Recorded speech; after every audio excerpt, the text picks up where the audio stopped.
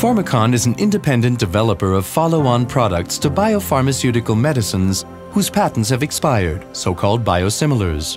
Patent-protected medicines are becoming increasingly expensive.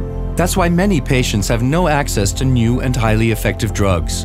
Formycon has made it its mission to facilitate better access to important medicines for patients all over the world. With a small group of dedicated people, the company started out in 2013 developing biosimilars for the rapidly increasing eye diseases and for inflammatory skin and bowel conditions. Over the years, Formycon has managed to bring on board numerous highly respected scientists who want to work together at the cutting edge of medical research and to improve the worldwide patient care. While the development of a generic drug is generally not that cost-intensive, a biosimilar requires investments of up to 200 million euros. This is made possible by investors and well-known pharmaceutical partners.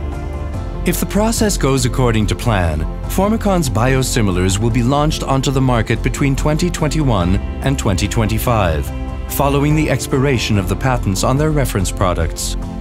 This new class of medicines creates competition in the drug market and helps to ease the financial strains on the world's healthcare systems.